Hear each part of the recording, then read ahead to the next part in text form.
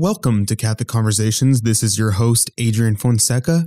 And before we start today's episode, I just wanted to preface this episode by saying thank you to my guest. From what you probably could tell from the title of the podcast, I'm actually doing a follow-up interview with my friend Emily.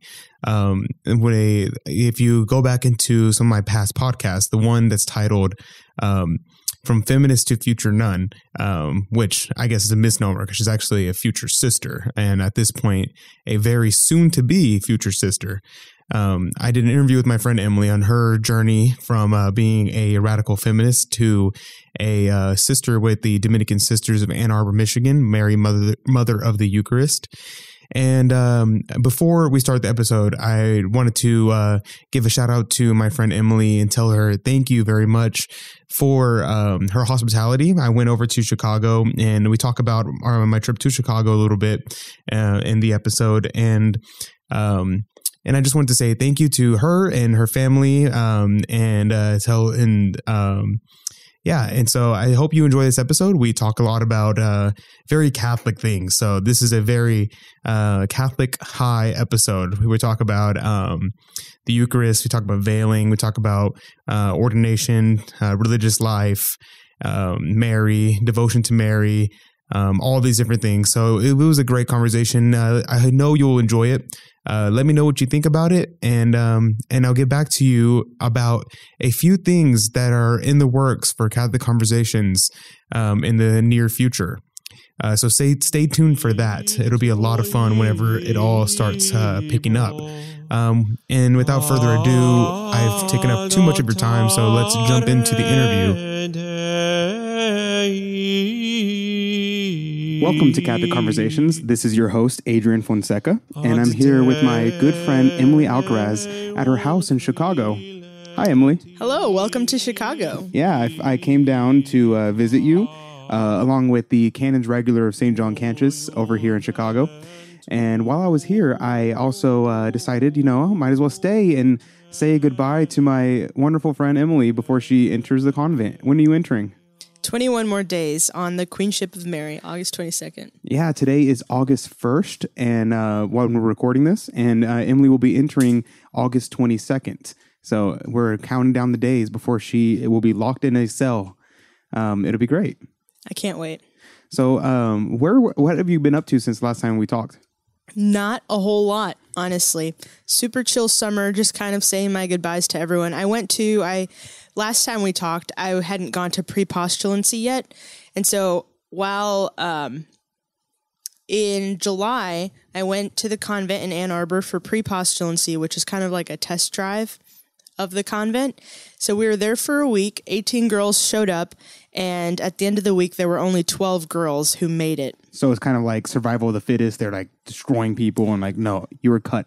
You were kicked off the island, that kind of thing. That makes it sound really harsh, but it was not. I mean, it was a little heartbreaking for some girls who were really set on it, but I think it was the right decision for everyone. They worked with us to make sure we were making the right decision. Okay.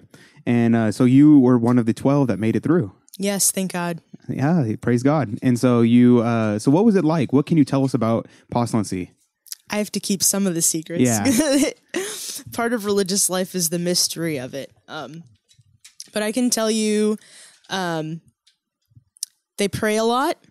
The schedule of the day basically goes something like this. Pray, eat, work, pray, eat, work, pray, eat, sleep.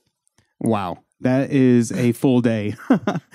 Yeah, you'd be surprised it doesn't sound like a whole lot, but that 1 week I was there, I did more work than I probably had in the past month. And so can you tell me the story that you told me about the rings that you lost? Oh, yeah.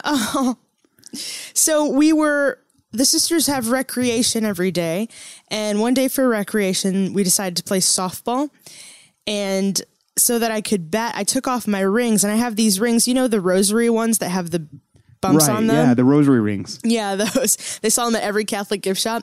I have those, and I wear them every day, and they're also third-class relics of John Vianney and St. John Paul II, and now a whole bunch of other saints. We'll talk about that. But I took them off and I set them down in the grass. And after we played softball, we all went back inside. And I realized as we were walking back inside that I lost my rings. And so the sisters went back with me.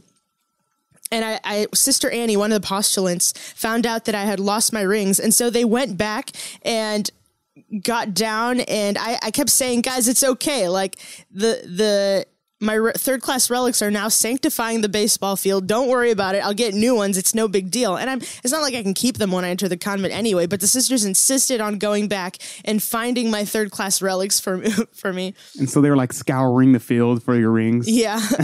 Well, they did it when I wasn't there because I said, it's no big deal. Let's go. And they said, okay. But then later they came back and they're like, we found them. Oh my gosh. So what did they do? They just like surprise you. They're just like, oh, we got them, and just hand it to you. Yeah. During one of the times when they could talk to me, because most of the day they keep silence. Oh, okay. Wow. That's awesome. So yeah, sisters, they're amazing. Yes. And then, so other than that, this summer, what have you been up to? I heard you went to Rome. Oh yeah. I hadn't gone to Rome yet. I was about to leave last time we talked. It was amazing. Rome. Wow. The Catholic capital of the world, the Vatican, I should say. It was amazing. We saw so many dead saints. Yeah. And then how did you like the churches? Stunning. What was your favorite church? Oh, that's so hard. Besides St. Peter's Basilica. Okay, ruling out the basilicas because those are like obvious. I would say Santa Maria sopra Minerva, I think it was called. It was a Dominican church, and it's the one where St. Catherine of Siena is. Oh, wow. She's there at the altar, at the main altar. And then on the left side, there's Fra Angelico, who is also a Dominican painter. He has a really famous painting called the Annunciation. And also some random guy who only Marissa and I knew, Capranica, because Father Dempsey told us about him. Oh, that's right. Yeah, it was gorgeous. All the side altars were these massive Dominican paintings. So beautiful. Loved it. And so tell me about you found Ignatius of Loyola. Yeah. We knew because everybody, whenever you ask for advice when you're going to Rome, everyone is like, make sure to go see St. Ignatius at the Jesu, not at the St. Ignatius Church. That's the one thing everyone told us was St. Ignatius is not at St. Ignatius Church. How odd. I know. So we went to the Jesu to pray for the Jesuits. And as we were leaving, actually, this was a funny story. We were walking out of the Jesu. We had just finished praying for the Jesuits, the salvation of the Jesuits. For Father Jimmy Martin. Yeah, oh man, he needs prayers. And we had just left the church, and I saw a Dominican habit. And of course, you see all kinds of habits in Rome, but this one I recognized. And so I started running after the sister, and she was already like a ways away. But I started chasing after her. And I said, sister. And she turned around and sure all enough, 500 sisters around turned. And sure enough, she turns around and she's got the medal, and I recognized it. It's the Dominican Sisters of Mary, Mother of the Eucharist. They all wear this medal of Mary. She's like kneeling down and holding up the child Jesus like she's playing with him. And that's the group that you're joining. Yeah, that's my community. And she turned around and I saw the medal. And so I ran up to her and I was like almost out of breath. And I didn't know what to say, so I just said, I'm entering in August. And I just saw her face light up, and she was like, no way. And so it was providential.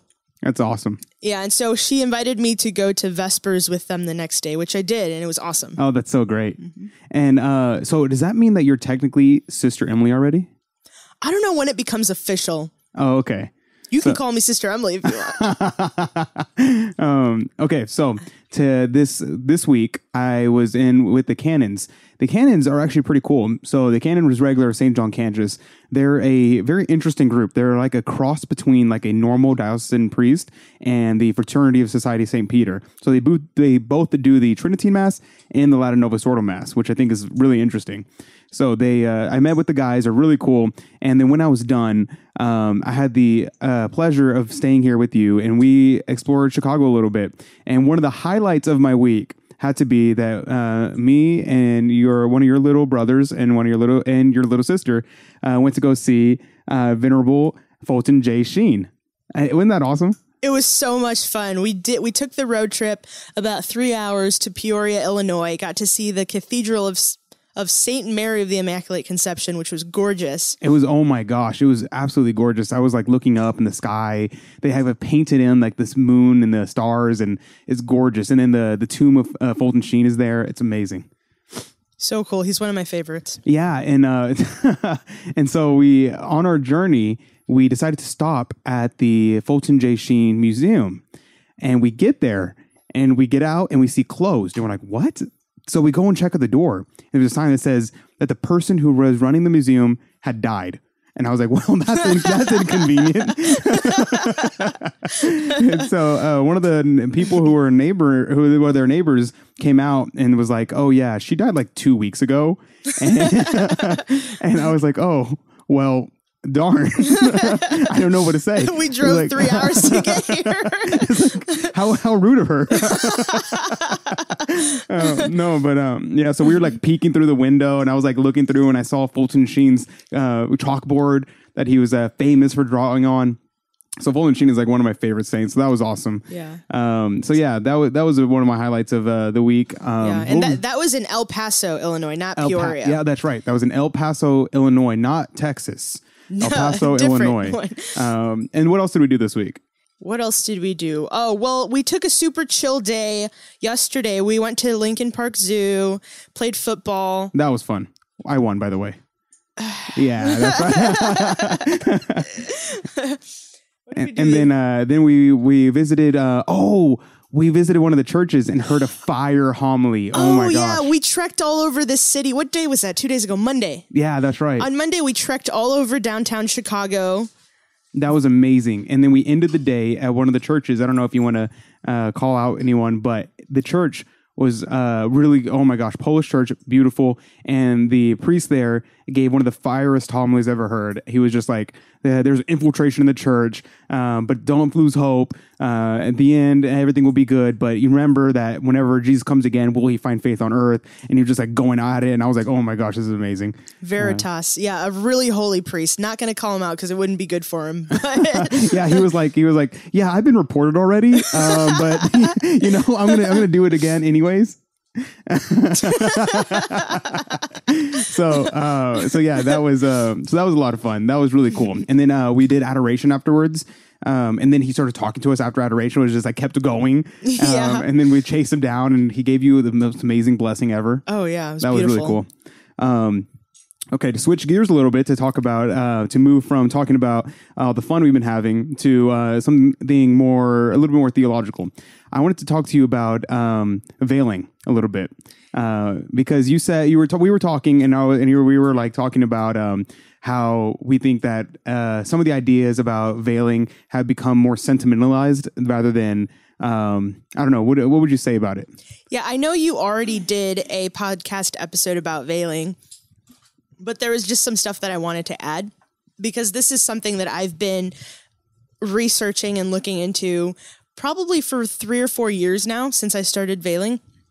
And what I've noticed is that whenever you ask a woman why she veils or why she doesn't veil, she'll give you a very sentimental and emotional answer. And that baffles me because veiling is not and it's not an emotional issue. It's not a subjective thing. And I think a lot of women don't understand that. So one of the first references we see to veiling is in Scripture, 1 Corinthians chapter 11, St. Paul. And right before this, he writes one of my favorite lines, hold fast to the traditions just as I handed them on to you. So I guess that means that we should keep on doing traditions. So Paul was not a Protestant, clearly. Anyway, after that, he writes, any man who prays or prophesies with his head covered brings shame upon his head. But any woman who prays or prophesies with her head unveiled brings shame upon her head. For it is one and the same thing as if she had her head shaved. And he goes on and on, sort of repeating the same thing. So men should not wear hats in church. That's one thing. And I bring that up because my pastor actually got really upset one day because we were during Mass. We say Mass ad orientem, so he doesn't see what people are doing. And he turns around at the end of Mass and he sees someone wearing a hat. And he's like, excuse me, sir, please take off your hat. and the guy just didn't take off his hat. So he told him 3 times to take off his hat. So yeah, guys should not be wearing hats inside of a church. And I feel like that's pretty common knowledge. Like most people know that they should not be wearing hats in church. But what people don't know, everyone skips over this part, is that women should be veiling. It's right there in scripture. Paul said it. We know that Mary was a Jewish woman and veiled when she went into the temple because she was a good Jewish woman. And this is only the first reference, but if you go on, many of the church fathers wrote about this. Yeah, and in fact, going on with that though, with hats, women can wear hats in a church. So they can, if there's a lot of women will wear very nice sun hats or something similar instead of a traditional or what we see nowadays as like a veil over the that we wear over your hair that is more like a lace. A hat is also perfectly acceptable to wear for a woman, though nothing should be covering the head of a man. Yes, and if you look in most churches, if they're built properly, they will have a statue of Mary somewhere in the front. Unfortunately, Holy Name Cathedral, as we saw this week in Chicago, does not have a statue of Mary. Kind of. I was there I was looking around and there was this weird statue, like a metal statue that had a bunch of like angels or demons, not sure which, that were just flying around. And then this pseudo woman looking thing that was also standing in the center. And I think that may have been Mary, but I'm not 100% sure.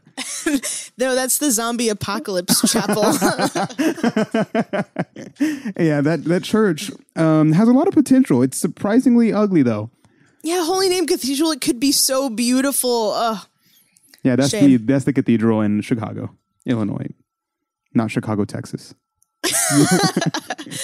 Anyway, so after Paul, John Chrysostom, Ambrose, Augustine, and Thomas Aquinas all write about women and how they should veil. So these are some of the most, and these are just the ones that I could find in the little research that I've done.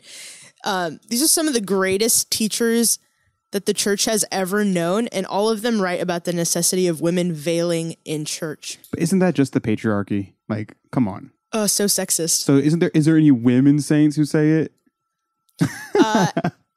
Not that I know of, although obviously you have, Edith Stein and female saints writing about the feminine genius, which all ties into the theology of veiling. Yeah, every woman saint wore a veil, pretty much. Like 99% of women saints veiled. I don't know of a female saint that didn't veil. Let me think. Nope, can't think of anyone. I was thinking, but yeah, even the saints that were not sisters were mothers during the time where they would have veiled. So they would have veiled. So yeah. All women saints have veiled. Well, would you look at that? Weird, isn't it? Let's see. What do these all have in common? Let me think. Connecting the dots. 1, 2, 3. I get it now. Okay. So moving on to something a little bit different. When we talked about, talking a lot about the hope of living our life as if tomorrow is going to be the day that Jesus comes. Let's talk about that a little bit. That's right, because that's a topic that the priest touched on that we went to that super fire homily on Monday night. We talked about that a little bit, and I was like, oh my gosh, it's really funny that he brings it up because I've been thinking about that a lot.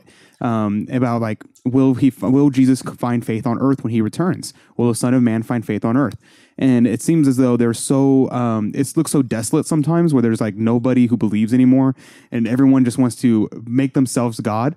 But at the same time, there are so many people around that are so faithful, and we look at religious orders and they're so young. And so there's hope in that. Yeah, I have a lot of hope, but at the same time, checking off the boxes, okay, weekly mass, monthly confession, that's not enough. Like the bare minimum, like if that's all you're capable of, then okay. But most people are capable of so much more, and most people live lukewarm lives without the full potential of zeal that they should have. Yeah. So, what do you think? What do you think is the cure for this? Eucharistic adoration, consecration to Our Lady. There's so many things that I feel as though we don't promote anymore as a community. Things that kind of just died out, and we just kind of let fall to the wayside. We don't have people consecrating themselves to Our Lady. We see that as like a superstition, or see that as irrational devotion to Mary. Like I just find it maddening to think of these great practices that have been around the church that are falling by because of intellectualism. Yeah, well, as a Dominican, I see this as a lack of veritas, a lack of truth, because people don't know what they're missing out on. If people knew what adoration was, if people knew what the power of the rosary, they would never stop. They would never leave. Yeah, I was making the joke while I was praying the rosary, and you're like, hey, we were going to pray the rosary together. And I was like, oh, right. Yeah. Well, I was going to make the joke, but I was like, it's probably inappropriate inside of a church. I was like, well, I pray the rosary when I have nothing better to do. So I pray it all the time. There's nothing better to do. Literally. Okay.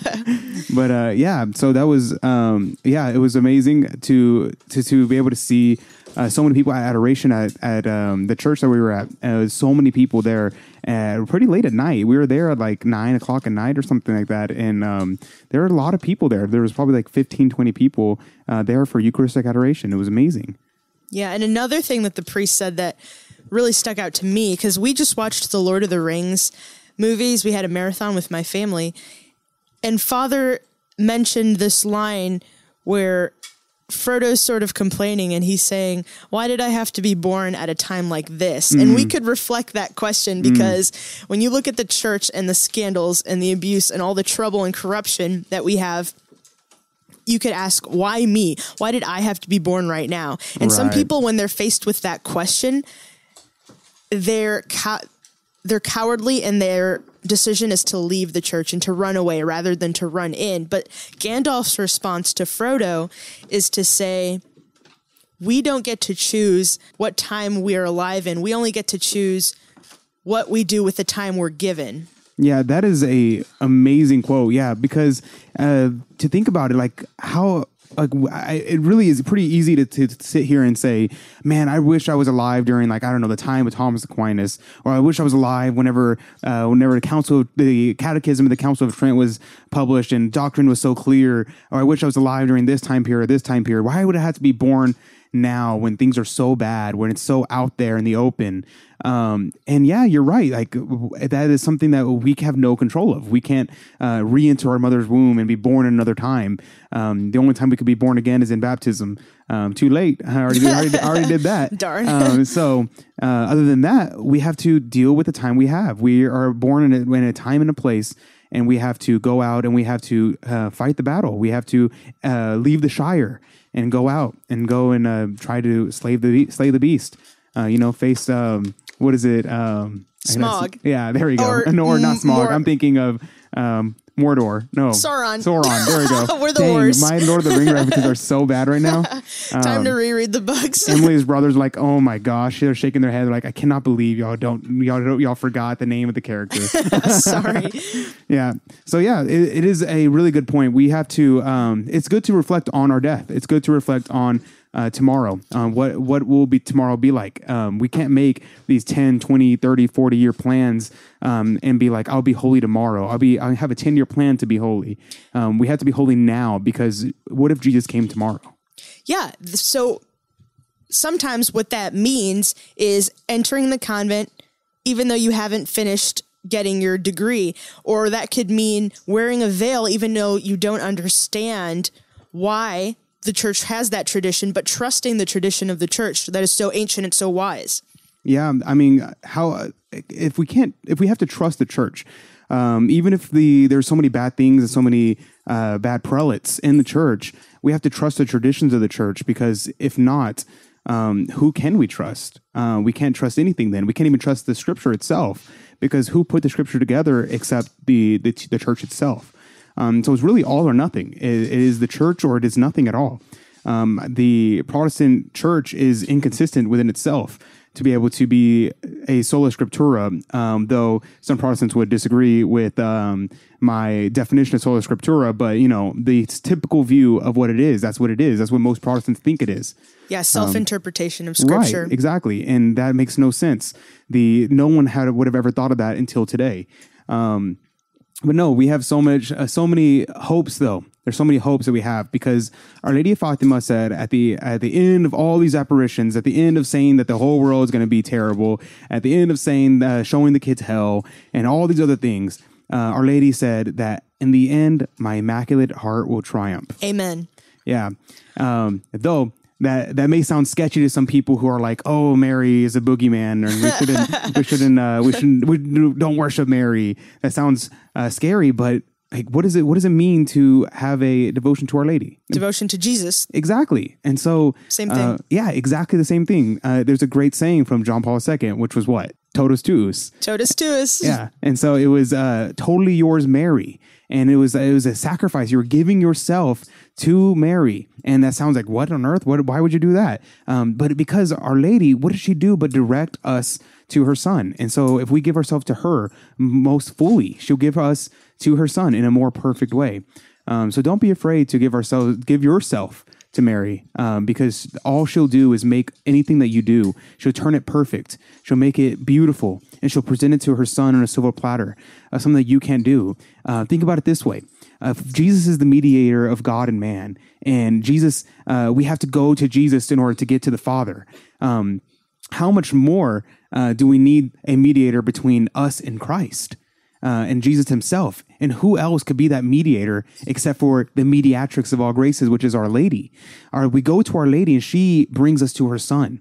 And so there has to be someone who brings us to someone who is God. There's an infinite division between us and God, and Our Lady being his mother can bring us to him. So I think that's just a beautiful way to look at it. Wow, have you read True Devotion to Mary? I've actually been reading that book recently. No way, I couldn't tell. I don't know how you would have guessed that. Oh my gosh. It's not like we talked about it earlier. No, yeah, True Devotion to Mary is an amazing book, and I highly recommend anyone who would like to grow a relationship with Mary to read it. Or if you are skeptical about devotion to Mary, read this and read it all the way through. Don't read the first 10 pages. If you do, you're going to be like, this is pretty weird. But read through the whole thing. And if you read through the whole thing, you will be like, okay, I understand now. And then you can make a decision on what to do. But you have a devotion to Mary. Can you share that with us? Yeah. So as a sign, and we were talking about this earlier this week. And this will be controversial. Yeah, this might be controversial, but as a sign, same, as a sign of my own consecration to Mary, while I was in Florence a couple months ago, I got a tattoo on my arm that says Totus tuus, written in the handwriting of Saint Pope John Paul II. And the reason for that is because in True Devotion to Mary, St. Louis de Montfort says that encourages you to wear an outward sign of your consecration. And so as a sign of my consecration, I used to get the little chain bracelets, right? Which symbolize your slavery to Mary and Jesus. Mm-hmm. But I kept losing them, or they kept breaking because they were like dainty and thin and cheap. And so I decided to get a sign of my consecration that I couldn't lose or break. So I got a tattoo. Yeah. And so my first reaction when I saw Emily's tattoo, it was like, oh my gosh, Emily, I cannot believe. I knew you wouldn't like it. I was like, oh my God. So it's not a secret. I'm not a huge tattoo fan. I don't like tattoos. I don't think they look good. I don't like tattoos. But after thinking about it, I was reading True Devotion, and I had just gotten to the part about him talking about external signs of Our Lady, of a devotion to Our Lady. And he also talked about how we should be slaves to Our Lady in equal to a animal of burden, willing to having our life rest in the balance of our master. And then in the same way, you were talking about how you were branding yourself for Our Lady, and I was like making all these connections, and I was like, okay. Actually, this sounds pretty cool. You should name this episode "How to Freak Out a Protestant." Yeah, this episode is not Protestant friendly. This is Catholic galore. No. Papists only. We're talking about popes, bishops, priests, church scandal, Marian consecration, veiling sisters and convents. So this is great. But so I was thinking about this stuff, and I was reflecting on it, and I was like, okay, you know what? Actually, I can't think of a theological reason why tattoos are inherently wrong. Usually the thing people say is like, oh, you shouldn't mark up the body because your body's a temple. But if you're marking it of something holy, what's wrong with that? Because we do a lot of things like with, that would be like saying, I don't know, I wear a miraculous medal around my neck all the time, 24/7. And that's a sign of my devotion to Our Lady. Would it be so bad to have it permanently on me? It's already permanently on me. Can it be permanently on my skin? Like, what's wrong with that? I couldn't think of a reason why it's actually wrong. And so I was like, okay, well, I still don't like it. I still don't think it's good. I don't like it. But then thinking about your tattoo specifically, I was like, okay, if you're tattooing yourself saying you're devoted to Mary and in this certain way, it's actually quite beautiful and pretty awesome. It's funny because you brought it up and I was like, and I told you while we were eating, I was like, don't tell anybody that I said this though. because I was like, because I've been saying that I don't like tattoos my whole life. And now I just admitted to you that I was like, okay with your tattoo. And I was like, don't tell anyone. And then you bring it up on the podcast. This is the only exception. So now everybody can know. So sorry, Mom. My bad.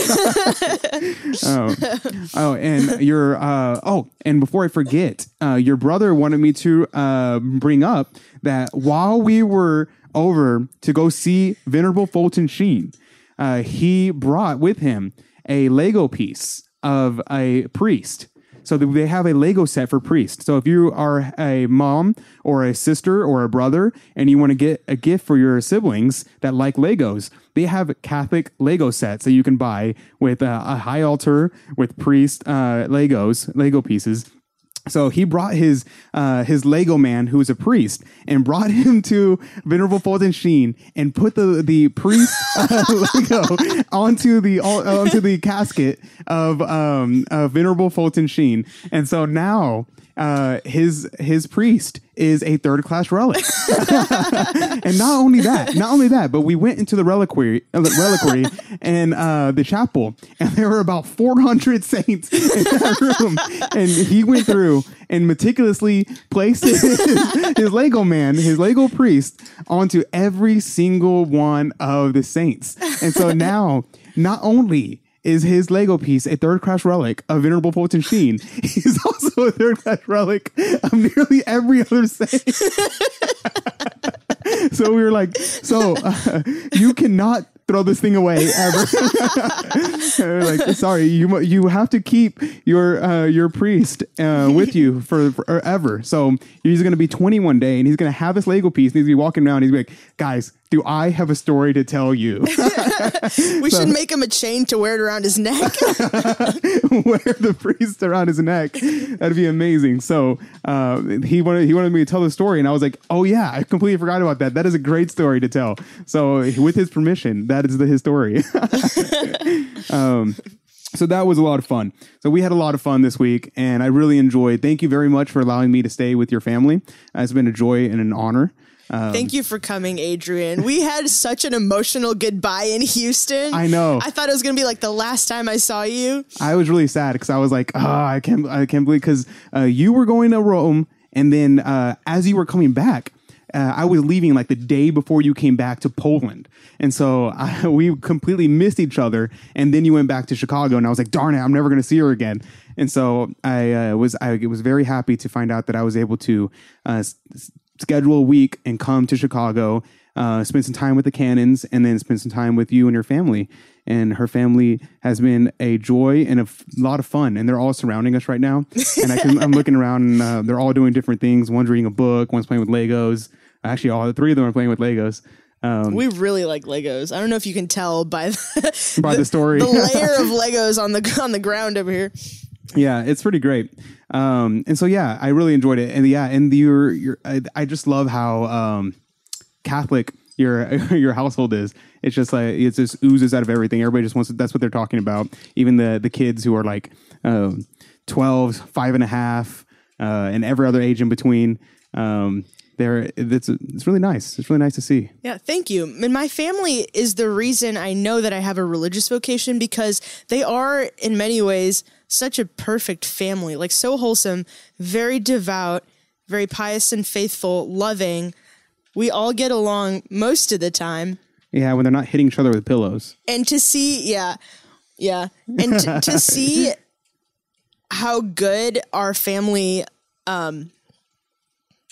dynamic is, and to still desire a religious vocation instead of marriage and a family, that's how I know it's real, because I'm not running away from family life because I had a bad family life. I had the best your family's awesome. I was like, we were talking, I was like, our parents would get along so well. Yes, our parents are so moms similar. are so similar, our dads are similar, even our siblings are similar. Yeah, it's great. I love it. So yeah, that was pretty awesome. And that reminds me, I heard that your siblings want to join religious life too. All of them except for one. Yeah, I heard. I may or may not have had something to do with that. Yeah, and your little sister said she wants to be a sister too. Yes, I do want to be a sister too. My name is Alicia, and I'm 5.5. I'm 5.5. So you took her to what did you take her to? And then you had to fill out the. So I'm doing. One of the postulants recommended that I do a final sibling date with each one of my siblings. So take them somewhere by themselves and just spend a day with them. And so my little sister, she's 5.5, as you heard. So we went to the American Girl Cafe in downtown Chicago, and we took the American Girl doll, mine. So she's super old and janky now. And we had tea at the cafe, and they gave her this handout where it was like a questionnaire. And one of the questions was, what do you want to be when you grow up? And she wrote, a nun. She had asked me how to spell it. That's so great. I saw it on your fridge and I was like, that's so cute. Oh my gosh. And Pablo said he wanted to be a priest. And I asked him, I said, so how are you going to say mass when you become a priest? Pablo, come here. How are you going to say mass when you become a priest? It's going to be Adrian. Oh, yeah, really? Yeah. Awesome. No girl altar servers. No girl altar servers. What else? There's going to be an altar rail. Who's going to do the readings? Man. A man. Oh, wow. Awesome. No woman on the altar.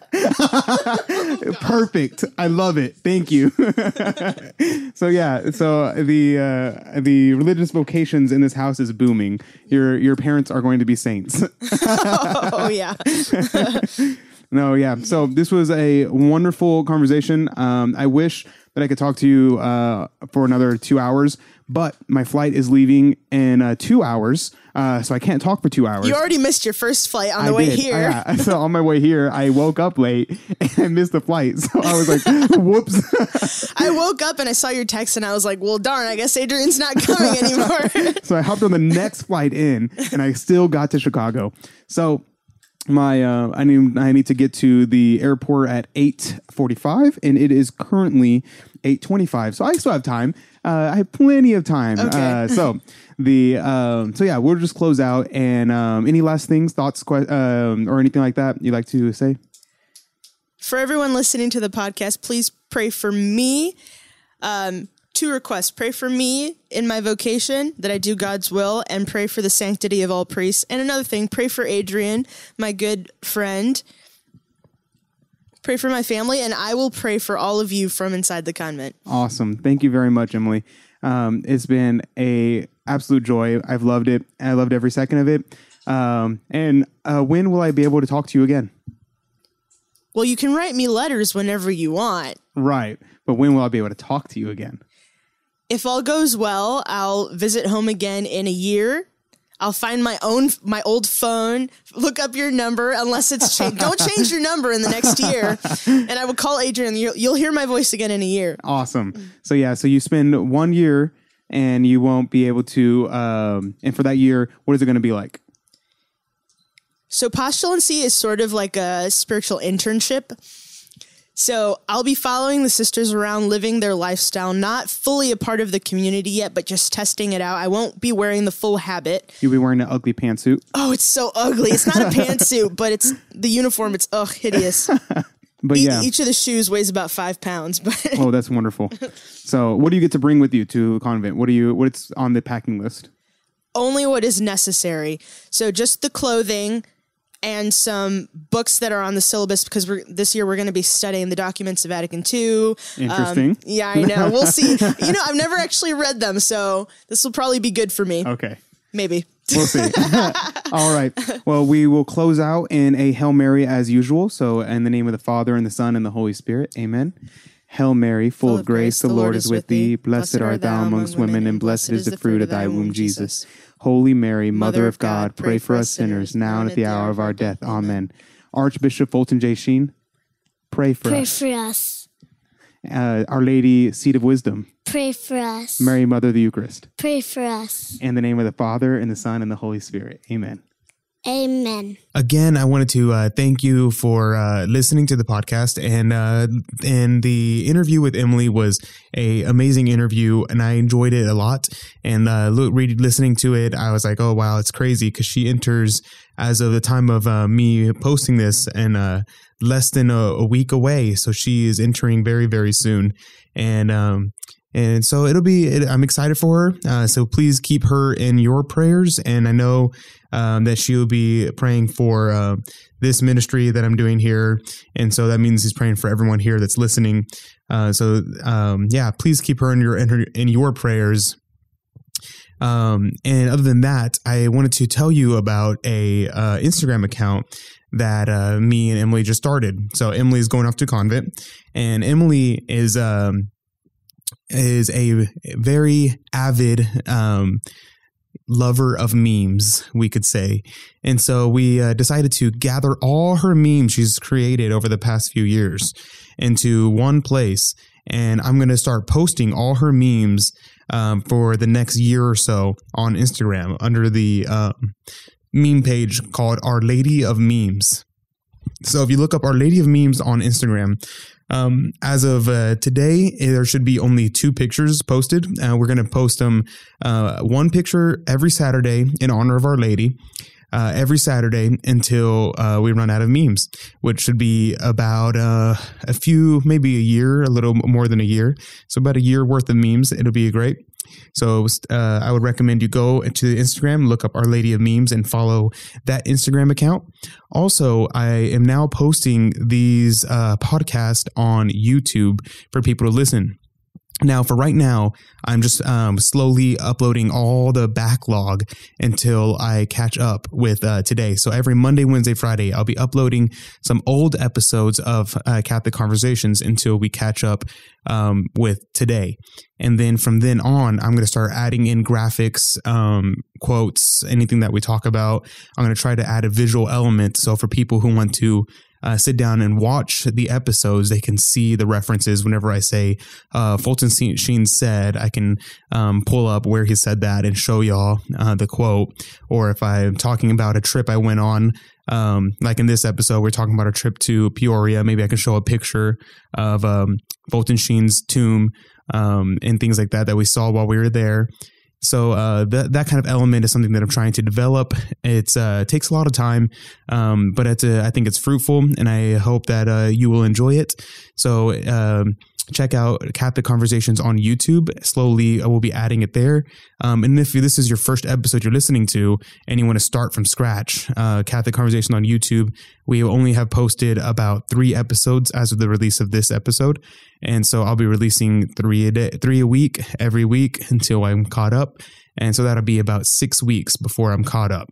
Other than that, as always, like, share, subscribe to the podcast anywhere you listen to podcasts, whether that's TuneIn, Stitcher, Apple Podcast, Google Podcast, anything in between, Stitcher. I think I said that already, but also on YouTube. Go to YouTube and subscribe to Catholic Conversations on YouTube.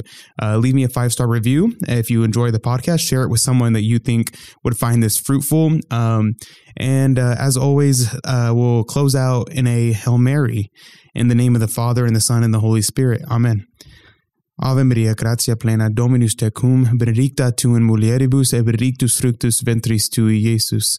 Sancta Maria, Mater Dei, ora pro nobis peccatoribus, nunc et in hora mortis nostrae. Amen. And one last note. I want to say, immortalize this goodbye to my friend Emily. even though she's not going to be gone forever. So she's going to be in convent. But I want to say thank you for the last year. It's been a great year to being your friend.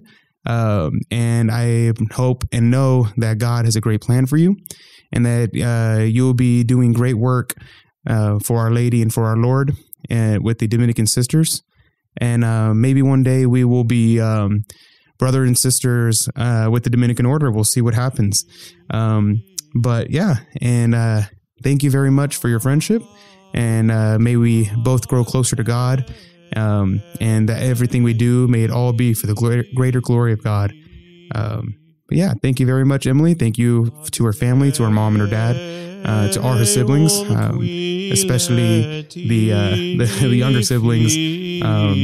That was very grateful. I'm very grateful for all the fun that we had and for the hospitality that I received. It was like being at home. It was very, very nice. So thank you very much again, and God bless.